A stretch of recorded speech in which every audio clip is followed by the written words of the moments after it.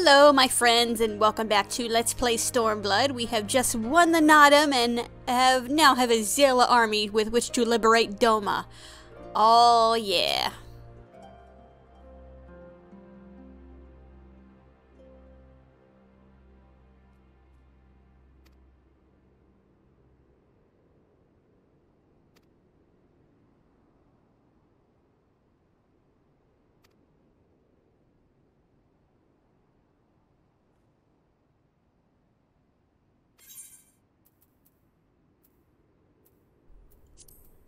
Let's get ourselves a fancy new hat. So yeah, we have a mount speed increase. Nice. Of course we can't fly yet because we have Aether Current quests we still have yet to do. But that's alright.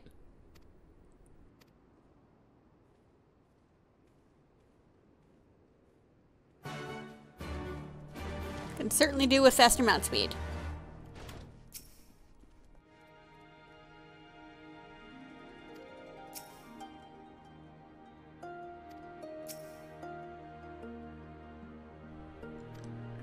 Now, I just want to see if you're okay. Yeah, I think she knows we're victorious. Now, her granddaughter's right here, you know.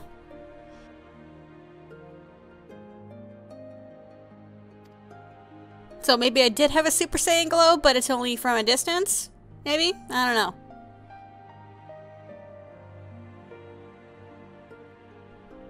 Aw, so all the Maul are cool. Alright.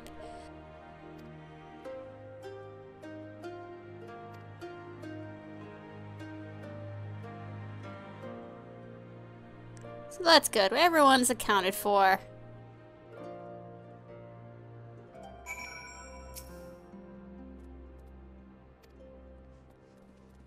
No, so now instead of rallying them, I have to make sure they're A-okay. I can do that.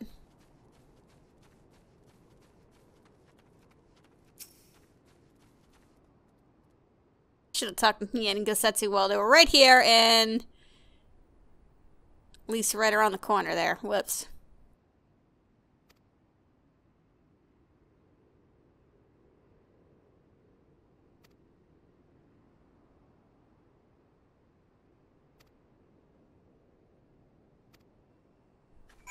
Yeah, I'll show you the victory pose in just a moment, but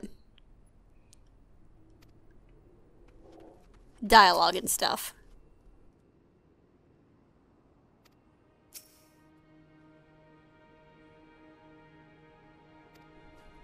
Alright, so where are my emotes?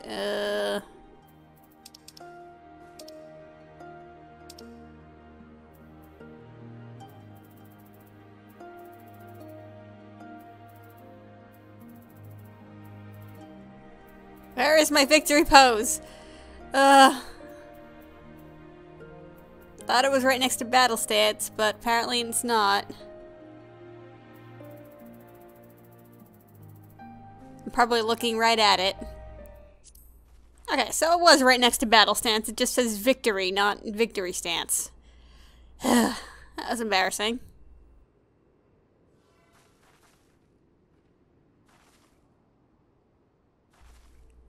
Should not be swinging around a sword of this size around younglings. Especially injured and probably exhausted.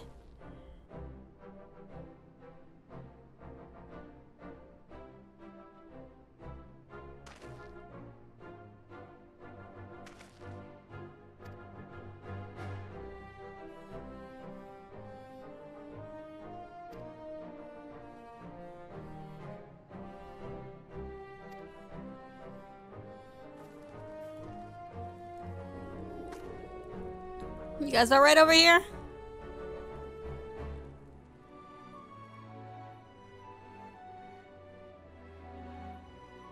Like, we could have another feast, just please don't make me, like, quest for it again. Don't want to go picking up more poop.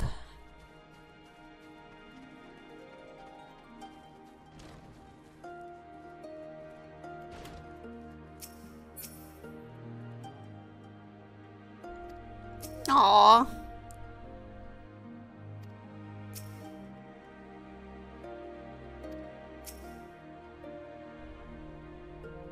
So how are the other tribes of the steppe gonna feel about this thing? Because not everyone competes in the Nadam, but like, the ones that don't, imagine hearing about this, like, the new Han is a frickin' Eorzean? What's an Eorzean, you know?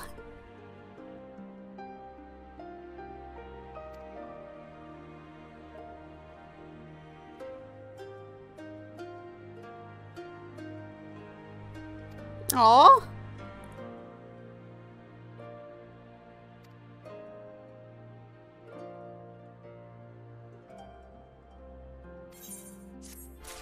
Oh, very sweet.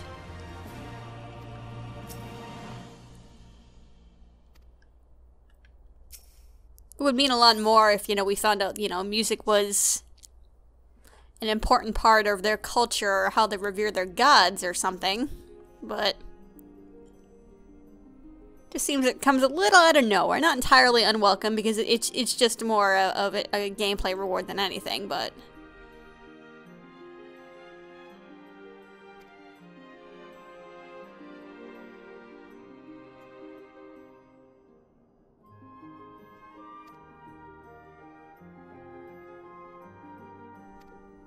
Group hug? Everybody group hug, come on.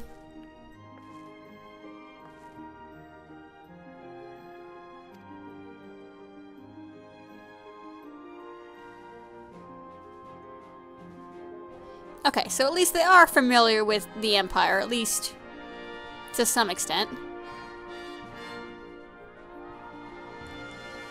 Oh, do we have to?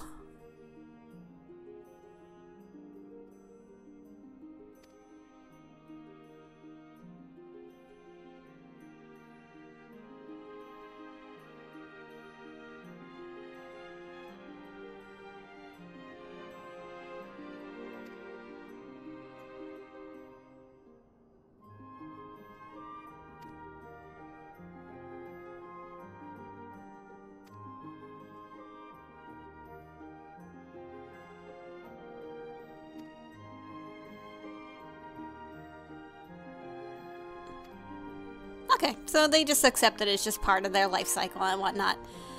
Alright. I can deal with that.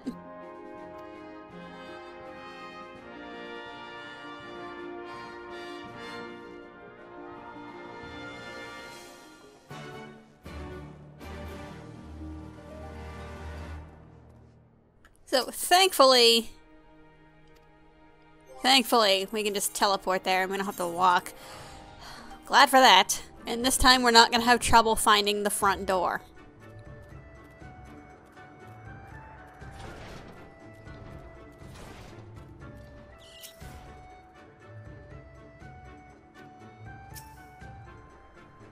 No, I didn't mean to talk to you.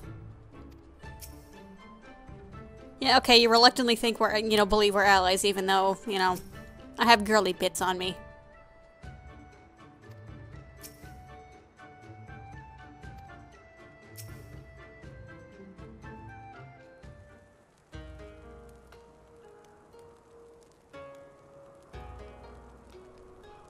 Oh, no, we're in charge now. You will listen.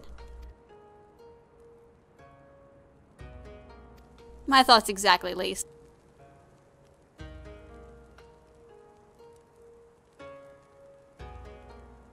But law of the steppe, you jerk.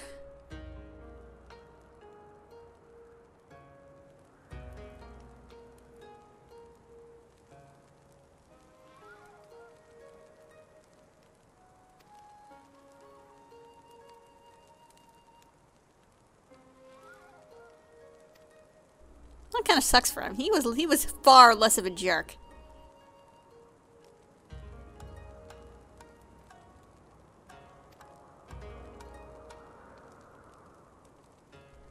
Well, if that's what the rules say, then that's what the rules say.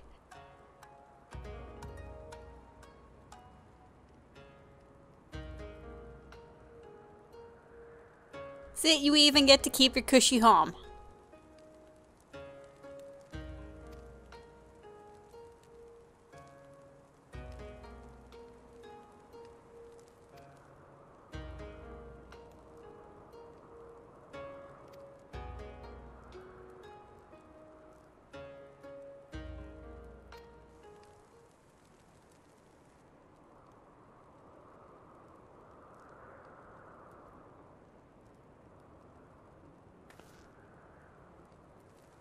Okay, apparently Lise just told the funny.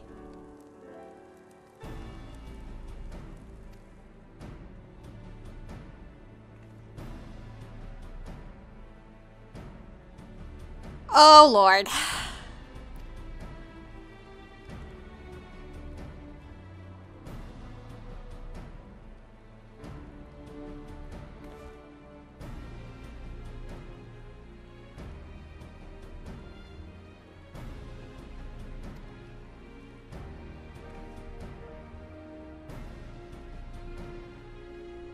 Yeah, I'm with you, Elise. He's really starting to creep me out right about now.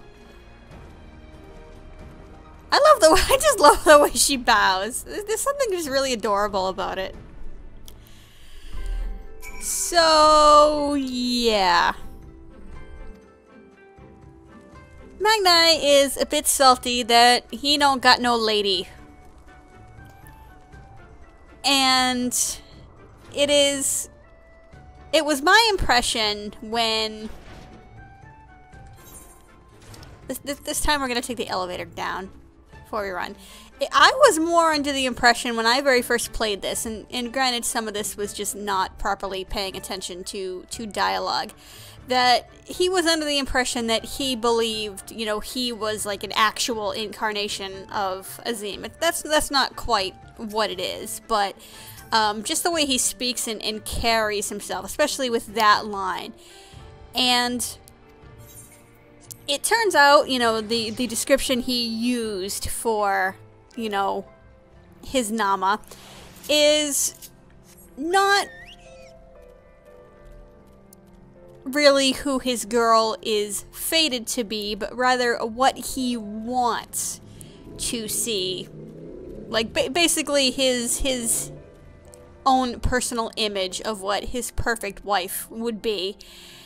And I was better off not reading that tale, because it just makes him all the more just completely pathetic. And there's a reason he wants these particular traits in you know, the woman of his dreams and whatnot. And they kind of make sense, you know, like you meet women you don't like and it's like, well, my perfect woman, you know, won't be, you know, like this and whatnot. So that kind of part is natural.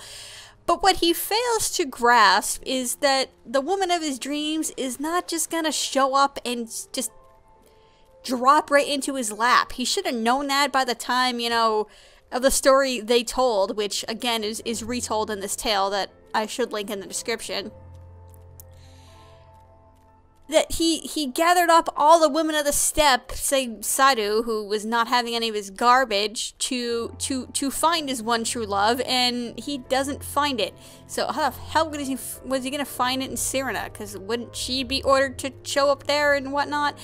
And he just can't absolutely grasp at all that relationships take work. Like, it's not just going to happen, and it may not just happen the way he wants it to happen. It will later be also revealed that, thankfully, the one redeeming thing is he takes rejection pretty okay, because he's also under the belief that, you know, his one true love will never refuse him. So if she says she's not it, then she's not it, and he accepts that, even if he is brokenhearted and salty in the moment about it. So I guess I can give him partial credit for that, but it just really just makes him just utterly pathetic that he's this great warrior who, you know, rose up against the ranks and, you know, is, you know, honored as the best of the Oranir and everything, and he's just sitting there just watching all his friends and his brothers, you know, all quote-unquote marry and happily ever after, and he's just sitting there and he just can't grasp why, because he's an idiot. He's an arrogant idiot.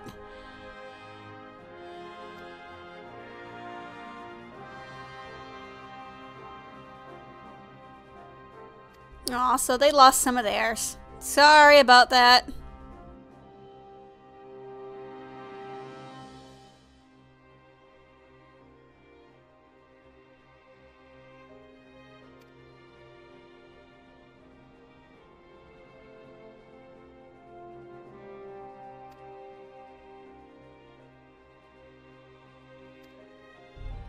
So apparently Gesser knocked up his woman before he died. Cool.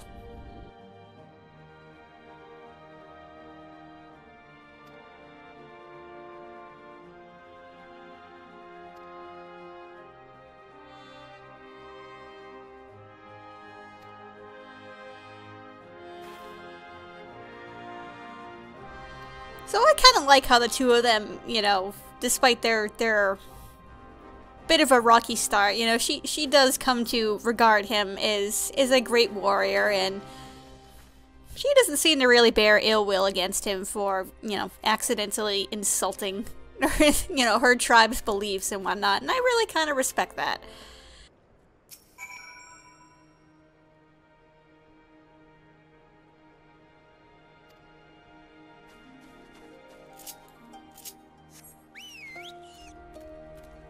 Like she is just so much of a better character because she's aware of her shortcomings, you know. She can learn to, you know, change her mind and, you know, come to understandings, and Magni just doesn't. I do not understand why he is so beloved among such of the fandom. Like, if he was just more of like a comic relief idiot oaf, I could understand, but he's such an arrogant dickhead.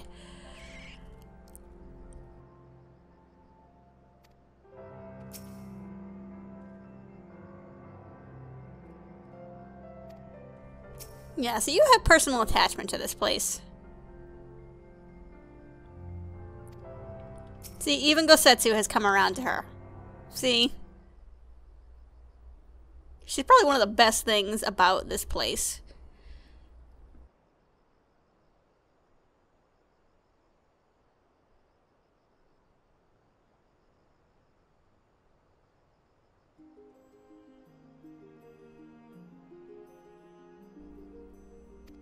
Okay, so apparently she got here 5 minutes before we did, somehow, and fixed this, and then buggered off.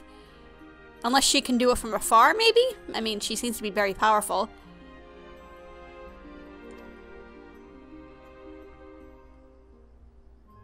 Another one?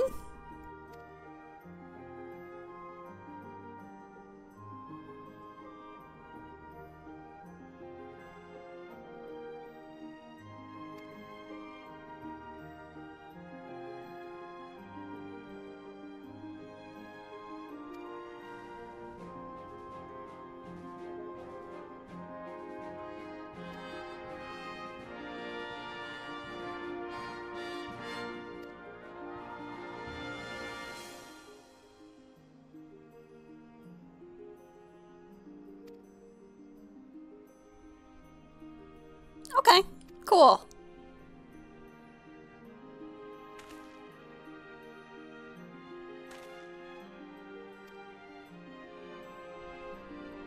Hopefully you can keep those Ornir jerks in line, at least until the next Nadam. Although, is there a rule that they have to defend their title, or can they just not fight if their gods don't wish it? Like, is there a hard rule about that?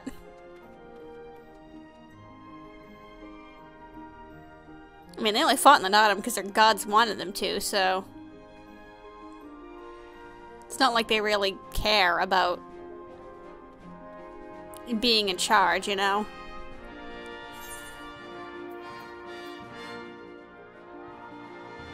So yeah, we got a banner. Here's more stuff to decorate our house with.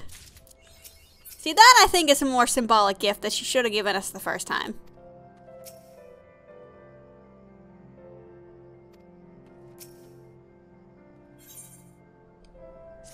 Yeah, can we go home now? Well, sort of home.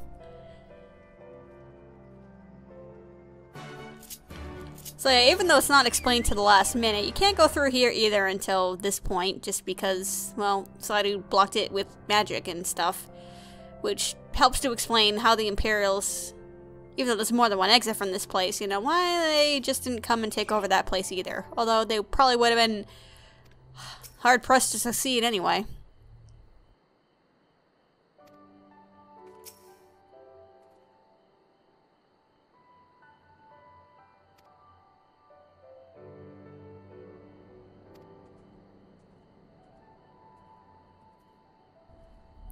Yeah, it would have really sucked if we left through this area and we just got lost, you know?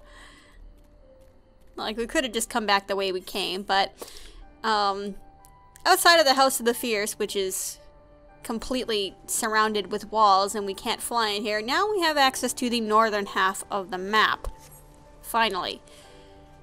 And thankfully, even though we still need to finish some Aether Current quests, we're now finished with the Azim Steppe, so soon enough we'll be able to actually fly there.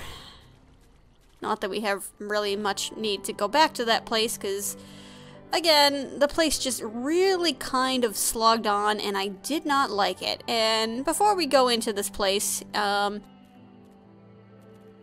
I haven't really done it just for the sake of time, but how I would fix that whole mess, because I feel that pacing was just horrible. What I think they should have done instead was have the Orinir just learn of our plans to become warriors of the steppe, and, you know, basically our grand plans to exploit their culture to get ourselves an army to liberate Doma. That's the whole point of this place. And they, as the rulers of the steppe, go, no, no, no, no, no, no, no, no, no. You are smelly foreigners. What the hell do you think you're doing? No, no, no, no, no. You want to do this? Fine. You come with us. You prove your worth as warriors. You prove that you're not doing any funky other smelly business outside beside this. You learn to respect our culture and have it be by his demand that we learn it, and not so much just he and being like, oh, hey, let's go learn about their culture and stuff. And then, once we, you know, prove, you know, our respect and whatever for them, then, you know, have them go, okay, alright, you're cool. Let's see if you can handle Barden's Metal. You can handle Barden's Metal and you're recognized in our sacred places, warriors of the steppe, fine. Then you are free to go. And that would have just... I understand they had to place the dungeon where it did because, you know, they have to follow patterns and stuff like that. But the time between Barden's Metal and the Nodum just drags on, and not a single thing of the plot moves. As I described before, you know, the whole scene with Lisi and Hien could have gone on much longer. The only thing you really have is Gosetsu, you know, just kind of having his own personal revelation about death and how the Dorthal handle their beliefs, and kind of, you know, explaining it and coming to terms with it on his own for his own purposes.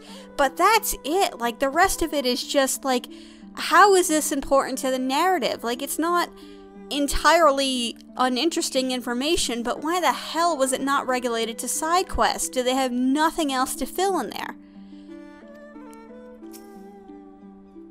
So I just, like, by the time I got to this point in my first playthrough, I'm like, oh, thank God we're done with this place. Like, I know getting yourself an army isn't easy, but you already know your final objective, like, 5 minutes after you walk into Reunion, and it takes forever for you to accomplish that with nothing else. Brothers and sisters, pray forgive me my absence. It has been far too long. Wait a second, is that the Aetherite working?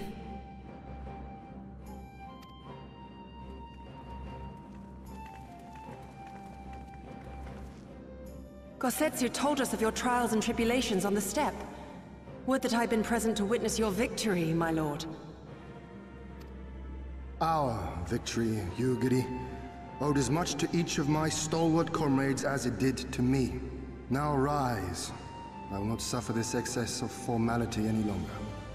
Yeah, we all friends here. Alfinol and Alizé Levieux, I presume? I am told we owe you much. It is a pleasure to meet you both. The pleasure is ours, Lord Hien. Though we were born and raised a world apart, our values are one and the same. Freedom, justice, liberty. Each of which Doma shall soon enjoy once more. You totally just prepared that speech, didn't you? Hopefully. I understand you have brought an army. Indeed. The Zayla tribes of the Azim Steppe have pledged their military might to the cause. Good. We, meanwhile, have secured the support of the Confederacy and a not insignificant number of your countrymen. What, you got the pirates to cooperate? I'm impressed. The Blue Kojin too have expressed a willingness to join the fight, provided you agree to certain trade agreements following the liberation of Doma. Did you get this in writing? The shinobi will render what aid they can. However, Suino Sato refused to answer our call. So, did you speak to your mom and dad then?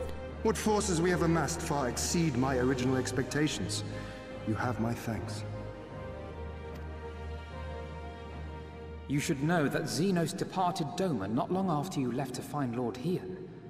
We know not the reason why, but it would seem he was eager to return to Gir Abania. What? Have you heard anything from the Resistance? There hasn't been another attack, has there?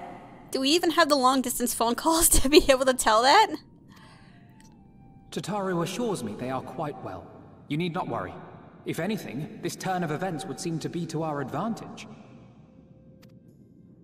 But there the good news ends.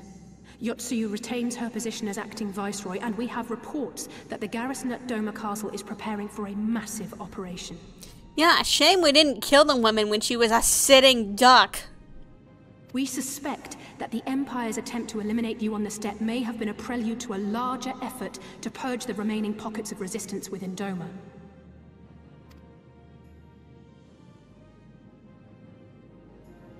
The hour of reckoning is upon us.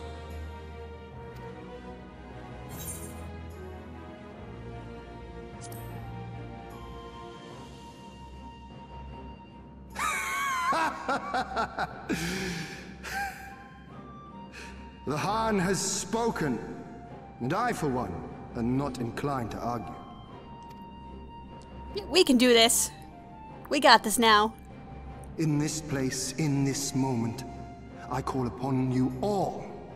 25 years of oppression, of tyranny, of shame. It ends with us. We will prevail.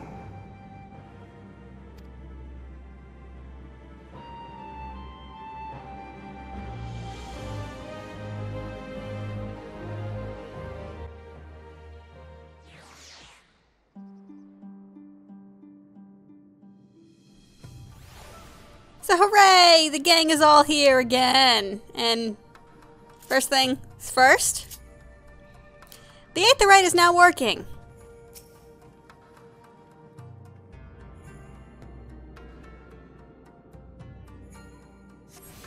Girl, what are you doing all the way out here?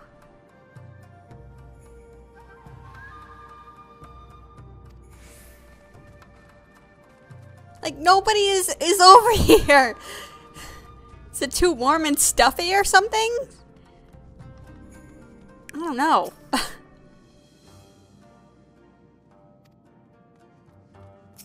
Well, I take it the guy, you know, who's a brilliant strategist, has probably got the plan.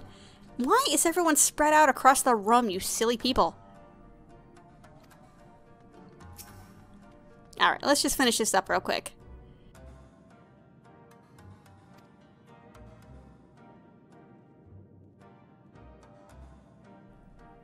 Oops. Ah, dang it, I just accidentally skipped that line of dialogue. Ugh. Hold on. No, I don't want that. There we go. There. Now you can see it on screen. Oh. I moved my hand and accidentally touched the touchpad on my controller. So, yeah, him and Alize have actually been working on the Aetherite, and they're the ones who have actually got it fixed. And no, even if you return before this point, you cannot see it fixed until this point. When you know, come back here again mid-last quests. So, yeah, how they did it, I don't know. Alize did say earlier, well, they have the parts, but how does one put together an Aetherite? And surprisingly, yes, they do have the knowledge to do this. I mean, that's how they got into the kind of studium at 11 years old, is because they know about this kind of weirdo stuff. How they were able to levitate this thing, I don't know. I don't know how the hell they construct Aetherites and whatever. But But surprisingly, no one is ever really going to talk about this. Like, it's not really a big, you know, like, huge plot point or anything like that, but it would have been nice if you had, like, just some NPC, like, mention, you know, that, yeah, you know, they were impressed a bunch of teenagers were able to fix this or something like that, or we can even kind of exposit or even remind the players that, yes, they are freaking prodigies over here and stuff like that, and how somebody should be impressed by this somewhere. And it's such a disappointment that they're not, because the game honestly really doesn't remind you often enough of basically their intelligence and their upbringing, and it's kind of important, because otherwise it just seems they're two random teenagers who are off, you know, saving the world and whatever, and are rebels against home, and it's there's a lot more to it than that, and it kind of sucks, especially because their upbringing kind of explains a lot of their early game behavior and, you know, how much they've changed, and it just feels odd that it's not mentioned or at least reminded of more often, because it is something very, very often forgotten. But we're gonna have to end things here. So, thank you for watching, my friends, and I shall see you next time, and we'll discuss our plan of attack for, well, what the hell we're gonna do to liberate Doma.